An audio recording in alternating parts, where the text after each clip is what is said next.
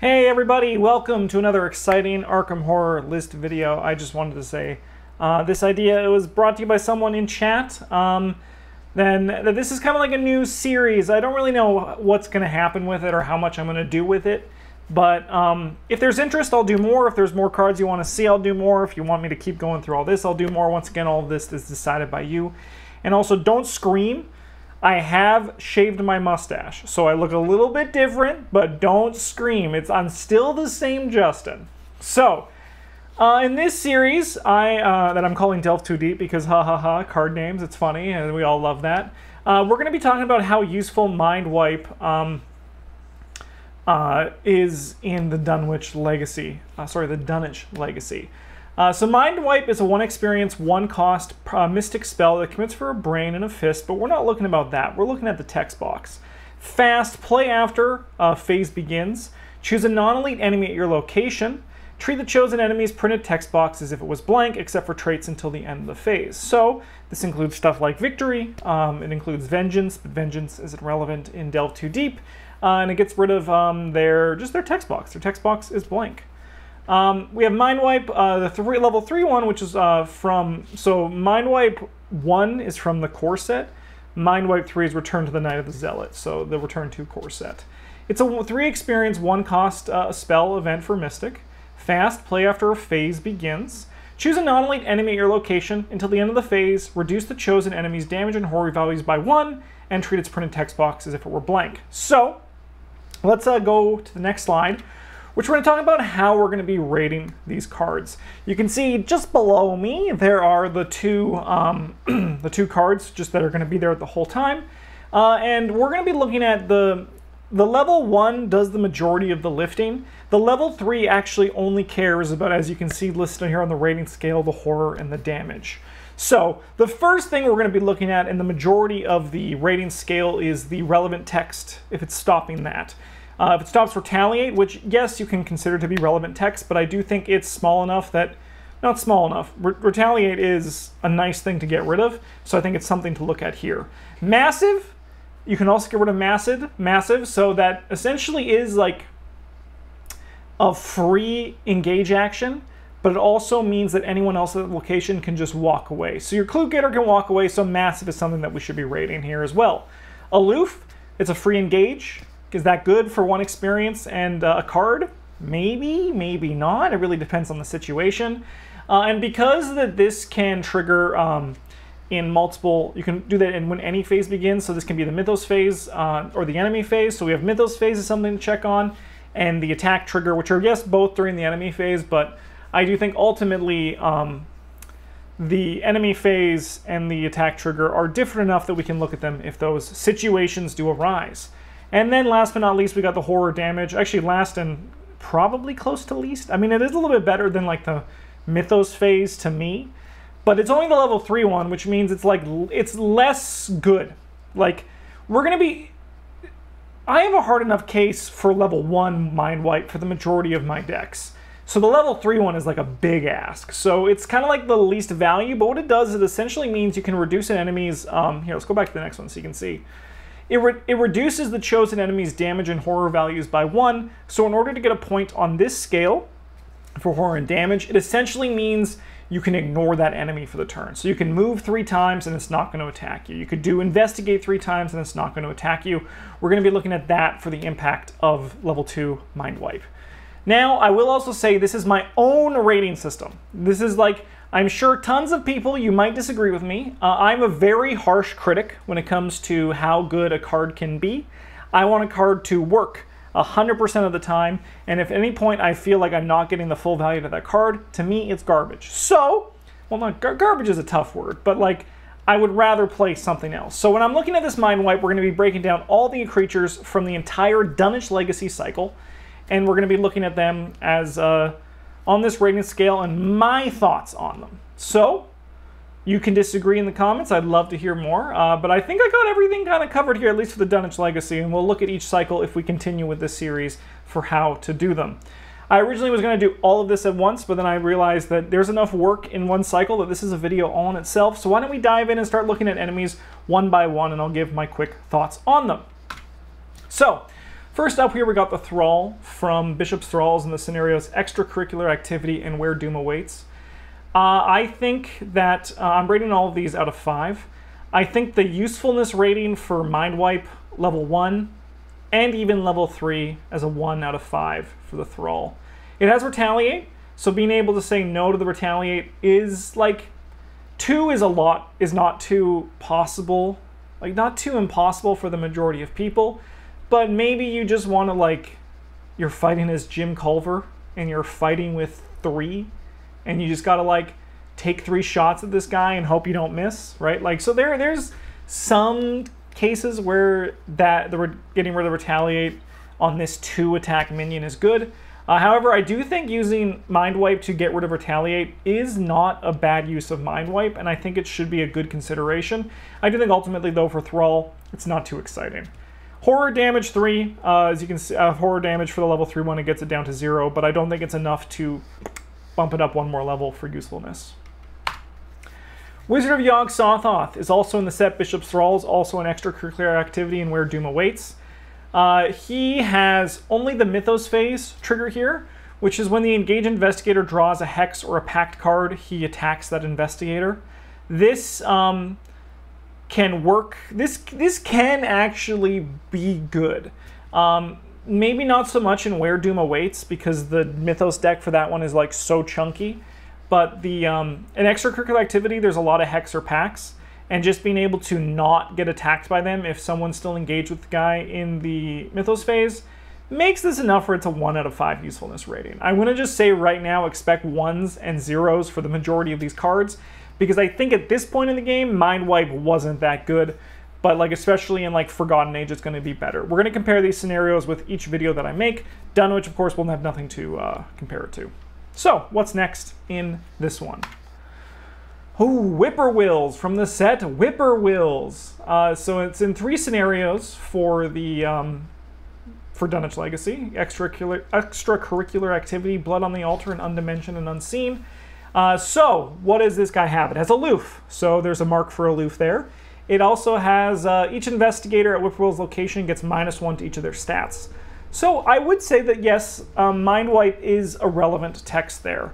Of course, you're going to be saying, but Justin, it's only 2 attack. That's not too hard to kill. But he essentially has 3 attack, and like just using this guy to just blank a Whippoorwill like is not a bad use of it. Like it's not like a 5-star, but I do think from what we've seen so far, Whippoorwill is probably the best use of Mind Wipe of the creatures that we've talked about so far, or the enemies rather. It also can stop the horror and damage at level 3, but the 3 rating here is mostly from the relevant text and also the free engage that can get with the Aloof. Agents of Yog-Sothoth from the set is the Yithian Observer. So this guy has horror damage 3 and also an attack trigger that you can stop. When he attacks you, discard 1 card at random from your hand. If you cannot, he deals +1 damage and +1 horror for this attack. 1 out of 5 rating, because essentially if you play Mind Wipe to stop that effect, you're essentially just discarding the Mind Wipe. Like, that's what it is. So you're not choosing a card at random, you're just saying, hey, Mind Wipe, I'm discarding you and paying a resource for the process.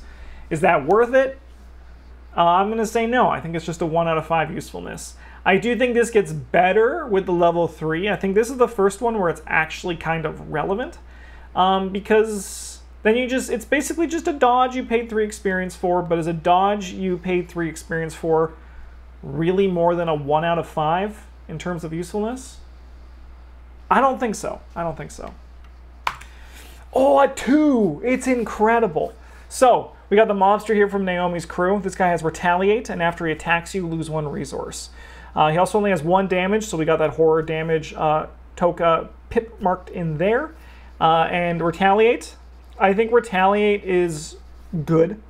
As I said, I think Retaliate is like a pip all in itself. Sorry, a point all of itself for the usefulness for Mind Wipe. This one's also nice because if you miss, he will retaliate, and then his attack trigger will hit you. So if you use your mind wipe on this guy, like if you're kind of just brawling close to the values, you're not like Mark Harrigan or Tony Morgan who's attacking this guy at 6-2, which you probably aren't because neither of them can, excuse me, run mind wipe. Let's drink some water. This makes it so his attack trigger is useless against you, which, sorry, I gotta just clear my throat, so I'm gonna pause the video. So, as I was saying, being able to remove that attack trigger makes his text useless, his retaliate is gone, and useless is useful. I do think ultimately it's still only a 2 out of 5. To me, when I'm looking for a 5 out of 5 or a 4 out of 5 is constant tickings of these this rating scale down at the bottom. And relevant text, I think, is the most important thing. Like, you could argue, once again, yeah, retaliate is relevant text, and, like, this whole thing is relevant text, but it's not, to me, relevant text that is worthwhile for this card to be run over other things. What's next? O'Banion's Thug. While he's engaged with you, you cannot gain resources. So, relevant text, which you could spend a resource and a card to gain a resource. Doesn't seem too good, does it? So this is our first, I think this is our first 0 of all the enemies we've talked about so far. Yeah. This horror damage, when I'm looking at it for that level 3 one, it has to deal no damage. Even if you did this one, you're still taking 1 damage, which is not really exciting enough for me to warrant a star from that one at all, or even just a check mark for the rating scale. So, O'Banion's Thug, 0 out of 5. Rats. The classic rats. Another 0 out of 5. I'm not going to say, sorry, swarm of rats, really, from the set rats. We just call these guys rats, though. 0 out of 5. If you want to pay 3 experience to not take damage from this guy, don't do it, is my advice. If you want to, you have much better things like just spending an action to kill the rat. Okay. Our first 4. Whoa. All right, we got Conglomeration of Spheres, my most hated enemy in the entirety of Arkham Horror, the card game. 1 attack, 6 health, 4 evade. Prey, Lowest Brain, Hunter. After you perform an attack against the Conglomeration of Spheres using a melee card, discard that card. So, if your goon is fighting with a machete or any melee weapon, like, say, like Silas Marsh using his harpoon, it's done. On 1 attack, it's just gone. Which makes this guy really hard to kill, especially when he could show up as the first scenario, and you probably, like, you could have some guns, you could have a 45 automatic or something else, but this guy still just requires so much upkeep to get rid of, like so many actions to get rid of. So if your Mystic plays this Mind Wipe and takes this guy's relevant text to nothing, you can just kill him normally, just with a machete. And I think that's like, this relevant text is scaling a bit more. I think this guy is the first 4 out of 5 for Mind Wipe. Okay. Servant of the Lurker. He has an attack trigger. I don't even remember what this guy does. When he attacks you, discard the top 2 cards of your deck. 0 out of 5 for its usefulness, because do you really want to spend, I mean, there could be cases where you, like, you're killed by that Yog-Sothoth treachery card that deals damage to you if your deck runs out. But at the same time, like, that's so fringe that it's not going to really even be a thing. So 0 out of 5 for Servant of the Lurker. Even the level 3 one, bringing him down to 1 damage and 1 horror. Do you really want to be spending 3 experience, a card, and a resource to do that? Not really. Not really. Just take 1 damage and 1 horror from this guy.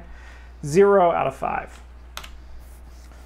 Okay, we're on to the Grappling Horror from the Essex County Express. So this guy has some usefulness rating. While you're engaged with Grappling Horror, you cannot move. So that's the relevant text that this gets rid of. Also horror and damage. I do think on its own, the level 1 one, even just to, like, because there are going to be times in Essex County Express where you need to move right freaking now. And just being able to ignore this guy's text, take a hit, and not get defeated is probably good enough for this to be a 2 out of 5 rating scale for its usefulness, but I don't think it's reliable enough to put this into the 3 or 4, like being able to reliably get rid of a whippoorwill or just deal with a whippoorwill or that conglomeration of spheres. I still think it's just a 2 out of 5 for how useful it is. Of course, I'll say again, if you disagree, more power to you. I stand by these ratings. I do think that this is like a true, I'm looking at this just completely as like just bare bones analytically that I can, as like how the enemy is, where they sit in the scenario. And I do think that 2 out of 5 is pretty fair for this guy. It might save your life once, but other times you're just going to look at this mind wipe and be like, great, I've done it. I have a mind wipe in my hand. Oh, a sad face usefulness rating. That is not good. So just a reminder that Mind Wipe wipes their text box except for their traits, so that means it gets rid of this guy's victory. So you could kill him, and congratulations, he goes in the discard pile. And that one experience you spent on set on Mind Wipe essentially ate one of your other experiences. Usefulness, a sad face for the usefulness is still just a 0 in my mind, but it's just be aware that this guy's like not good to use Mind Wipe on. He doesn't even have relevant text. He has nothing. He's just, don't ever Mind Wipe this guy. All right, Acolyte. After it enters play, place 1 Doom on it. You can stop the damage he gives you with Mind Wipe 3, but still just a 0 out of 5. He does nothing. This does nothing against Acolyte. And you might be asking, Justin, why the heck are you looking at Acolyte and Rats when we know Mind Wipe's not good at them? We have to set the precedence for this series. If we want to delve too deep, baby, we got to delve deep. We got to look at every card, every enemy, every non-elite enemy. Wizard of the Order spawns any empty location, retaliate. At the end of the Mythos phase, place 1 Doom on him. There's a Mythos phase thing here, but we're really looking at the retaliate. 4 attack, even your goons will miss on 4 attack. So having just like them not worry about retaliate, I mean, goons are going to have more health than horror, or than sanity rather. So like they'll be fine if this guy retaliates on them. But if you can just be like, swing away, Tony, just, that is not enough that like, this at least gets a 1 out of 5 usefulness. Yeah, once again, just 1 out of 5. Like, it's not great, but like this is a case where you can actually like make a case for this card. All right, so we got Servant of Many Mouths from Blood on the Altar. This guy has Retaliate, 3 attack, but we have a sad face for the usefulness rating because after you defeat him, you get to discover a clue at any location. So if you want to spend an experience, a resource, and a card to not discover a clue at a location after you kill this guy, be my guest, but that's how I feel. Just a little sad face. It's not worth it. Sad face out of 5. Hunting Night Gaunt from Blood on the Altar for the Dunwich Legacy. So he has Hunter, and while attempting to evade him, double the negative modifier of each revealed Chaos token. This, I think, is very relevant text. This guy could, like, you could reasonably give this guy a 3, and if you did, for its usefulness, if you did, I wouldn't, like, scream and shout at you.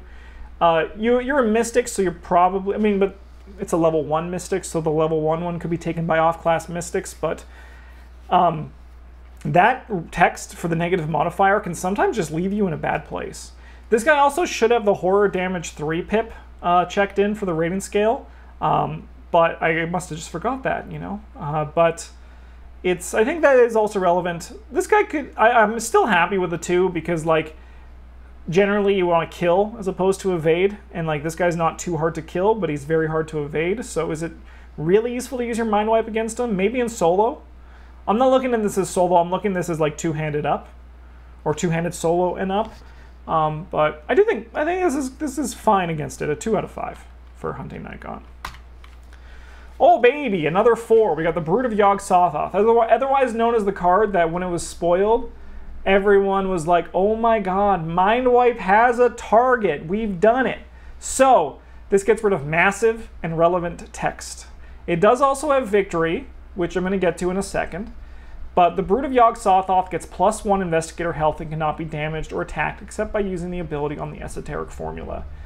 That means that if this guy has 1 damage marked on him and you mind wipe him, he's just dead. It doesn't matter about anything else. This guy goes into the discard pile, not the victory pile. So you lose a victory, but the whole goal of the undimensioned and unseen scenario is to defeat like 5 of these guys if you did really good on the blood on the altar. Like usually you're fighting 3 or 4, but it's just something that if you're getting overwhelmed or you're not feeling like super confident going into undimensioned and unseen, mind wipe is not a bad purchase.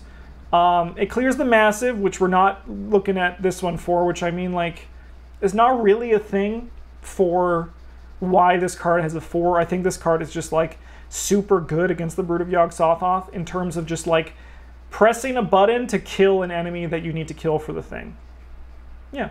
You could draw it again, so just be aware of that. This isn't like a permanent solution, but I do think this is a solution enough that warrants a 4 out of 5 here for Brood of Yog-Sothoth. I think its mind wipe is actually good against this guy.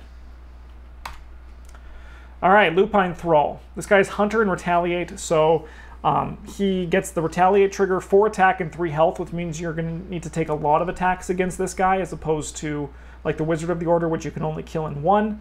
1 attack, this guy's going to probably need 2 unless you have some other shenanigans. So I think this is a 2 out of 5. Getting rid of Retaliate is strong.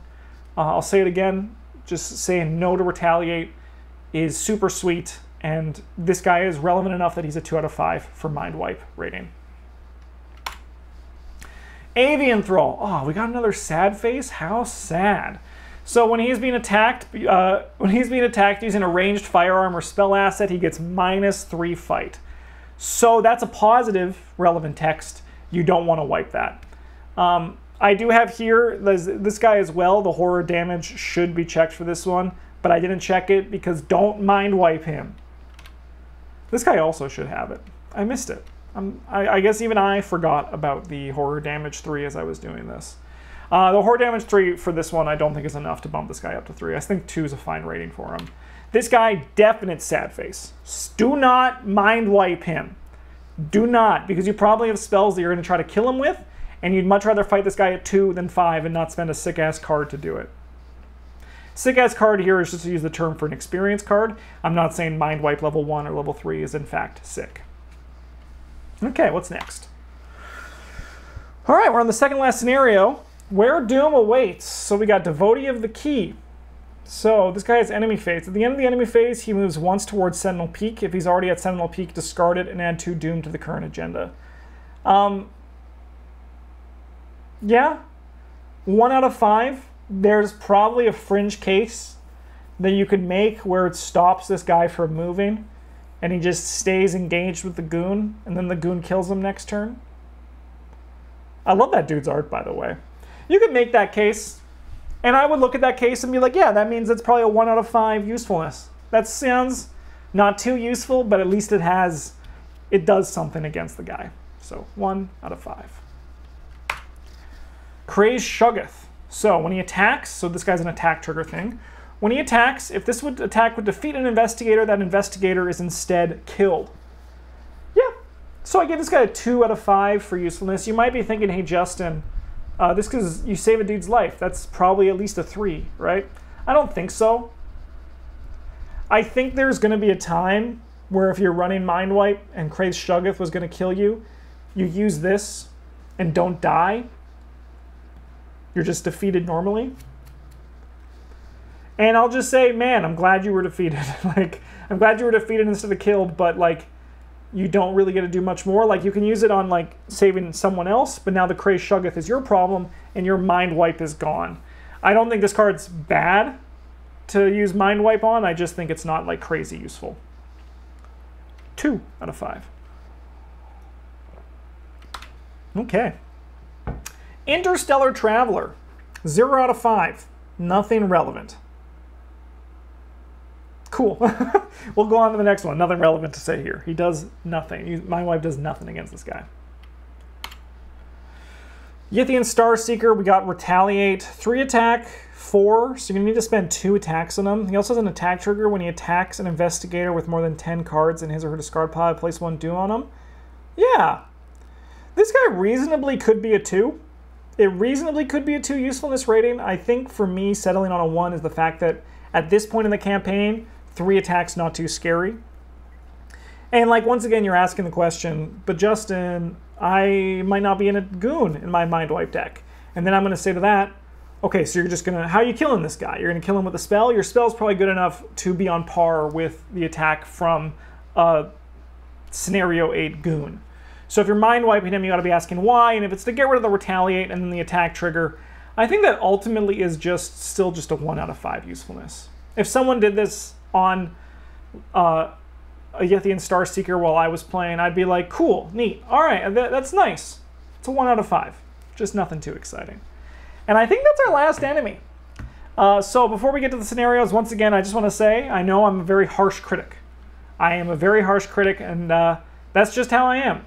Let's look at the scenarios individually, and I'll talk about the averages for this. So, for the majority of these scenarios, I looked at the average rating of all of these. I rounded up for the majority of them, and I sometimes, for some of them, awarded a bonus rating for it. So round up, obviously, if they're, round upable, round down if they're round downable. That's just how we approached this one here, just to give you my insight. So extracurricular activity sat at a 1.5 average through all of these guys, which I bumped up to a 2. I do think the Whippoorwill is good enough to get rid of this, and the Retaliate on the Thrall, especially if this is your first scenario, which you can only get this as Father Mateo for their first scenario, at least printed right now anyway, I think. I'm not sure if there's anyone else who gets starting experience. I don't know. It's not my job. That's Travis and Bryn are my database that I pull for that. I get into their brain, look at the file, and they tell me that kind of information. I'm the scenario guy. That's the stuff I know. Yeah, but that's what we're looking at here. I think it's a 2 out of 5 for extracurricular activity. It's going to be less useful than average, but still useful enough to, there might be a chance where you'll look at this mind wipe and be like, this is just what I need right now. Okay. The house always wins. I gave this one a 1 out of 5, rounding down from a 1.2 average. The conglomeration of spheres is really good. It's really good against it. But the mobster, it's also like, it's fine. It stops the retaliate and stops you from losing resources. But the 3 zeros here means that mind wipe is going to be dead more than it is good. So because of that, we're dropping this one down to a 1. We could also argue reasonably that because conglomeration of spheres has a 66% chance of showing up over the Servant of the Lurker, whatever that guy's name is, this could be a 2. And I think like you could argue that. I just think that having 3 dead targets is not great. This guy also, the Servant of the Lurker also has victory, which you kind of want. So I just think House Always Wins is just a 1 out of 5 in terms of usefulness. I think you're not going to like walk away feeling like a champion from that one. There's only one enemy, and he's elite in Miskatonic Museum. That's a sad face. That's a 0 out of 5. Sucks, doesn't it? Up next, we got the Essex County Express. I think just a 1 star. 0.75 was the average for these guys. Yeah. Don't have much to say. Grappling horror, you can save your life. The retaliate on Wizard of the Order can be good if you need to kill him, especially if he has Doom on them, but you're going to die for some reason. But I still think just 1 out of 5. As you can tell, I said it and I'll say it again. I judge harshly. So you might be thinking, but Justin, this is probably a 3. No, it's a 1. So let's move on. Blood on the Altar. Whoa, what a surprise. Another 1. This one was kind of tough for me when I came to my rating for it. It was averages at a 1.4. And like the Hunter of the Night Gaunt and the Mobster are good. The Whippoorwill's one of the better enemies to do this.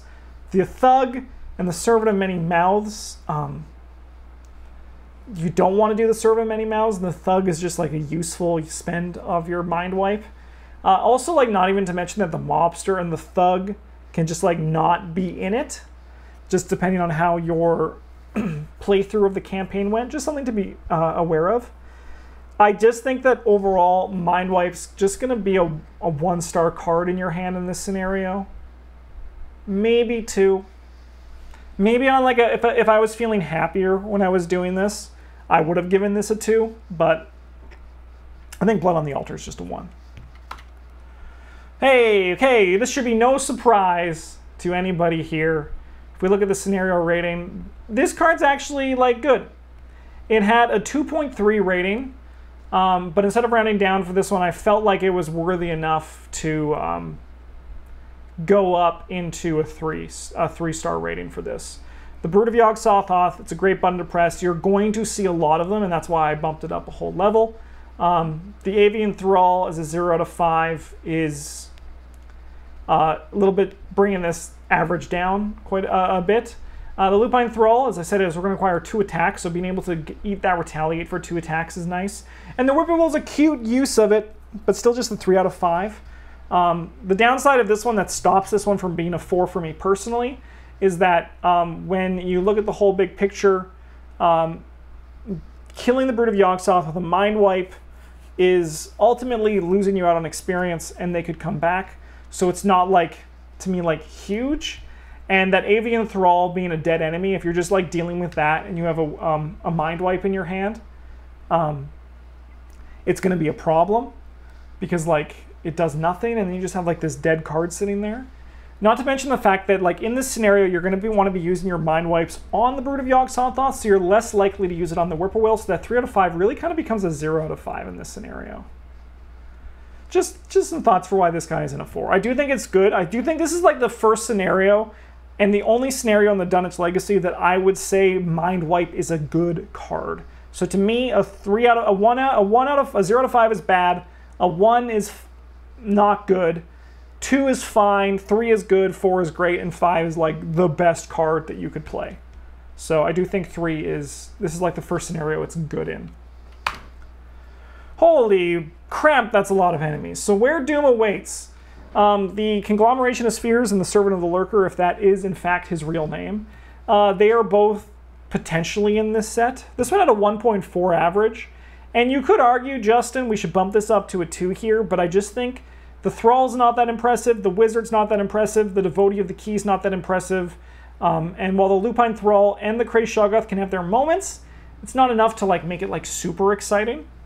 And the Conglomeration and the Servant, once again, if that is his real name, both being like potential, makes it so that like I think if you knew you were going to have them, you could argue that this is a 2. But I think generally where doom awaits is a 1 for its usefulness for Mind Wipe. Also because, well, the Mythos deck is huge, so you never know what you're going to get. You could just draw Avian Thrall, Devotee of the Key, and then you're like, great, my Mind Wipe does nothing. So I think even that knocks this one down to a 1 out of 5 for me. And what should be to no surprise, anyone, anywhere, Lost in Time and Space also has a 1 for its usefulness. The Conglomeration of Spheres, I think, is still the best. So you're going to ask yourself, is this one enemy worth more than these other 4 cards that Mind Wipe really doesn't do anything against? And if you answer that question and you say yes, run Mind Wipe. For me, it's a no. It's a 1 out of 5. I'll have better things to deal with the Conglomeration of Spheres. Even if you look at the numbers and you want to look at it like with true deck building in it, the Conglomeration of Spheres, I lost that word. The Conglomeration of Spheres gets worse as the campaign goes. So his 4 out of 5 usefulness is probably more of like a 2 or a 3 in Lost in Time and Space. But if we're looking at just the text of the card, Conglomeration of Spheres is a 4 out of 5. So we have to ask the question now, how does this guy look for this? So as you can see, we have a bunch of scenarios where I think Mind Wipe is not good. One where I'd say it's outright bad. And then we have one where it's not great, but still fine. And then we have one where it's good. I guess 2 is a fine. It's a fine card there. And then like 2, Undimensioned, it's a good card. Now you might also be saying, Justin, it also commits for a brain and a fist. Cool. So do a lot of other cards in the game. Let's just be real. We're delving too deep. We're going to look at we're going to nitpick every aspect of if Mind Wipe is good or not against enemies. And this is a series that if you guys want to see more of, I will do more of. And I would love discourse in the comments as well. I would love to talk to you guys about this. I did have a lot of fun making this video, and like rating the cards was a good time for me. So if you want to see more of this, if you want me to continue this into Carcosa, all the way up to Innsmouth, maybe even Edge of the Earth by the time that this, by the time that I get to that episode, it'll be out and released by then. Let me know in the comments, and if there's any other cards you want to see me to delve too deep into, like break down the card and look at how useful it could be, or like, I know I talked in the past about a video where I would break down the shroud values of locations, or even like Mythos decks to see what's the challenge in those Mythos decks. Let me know if you want to see that content, because I will make it. Thanks for watching, everybody. Have a good one. And as always, GG's.